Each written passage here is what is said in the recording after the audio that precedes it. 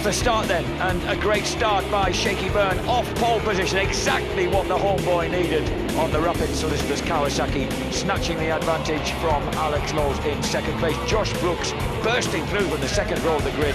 Poor James Ellison having to take a ride-through penalty for not starting at the back of the grid. That cost him dear. Josh Brooks wasn't hanging about. He nabbed first Alex Lowes, and then in that sweet move, Shaky Byrne to take the lead for Taiko Suzuki.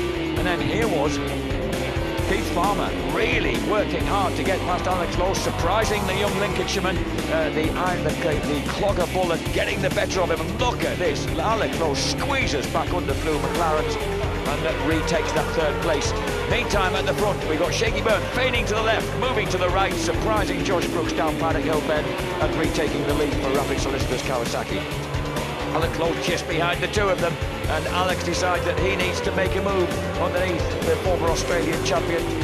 Josh Brooks takes a glance across and gives him plenty of room as they drop down Paddock Hill Bend, and Alex Lowes is now in pursuit of the leader. Meantime, Keith Farmer is getting involved in fisticuffs with the Batham's 100, number 46. Tommy Bridewell. Right behind him, the tall figure of Derbyshireman, BMW Motorrad's new boy. Look at this, how close did he get to Keith Farmer as John Carcom just squeezes through. Some great racing going on between some of the newcomers and some of the more established. And oh, wow-wee!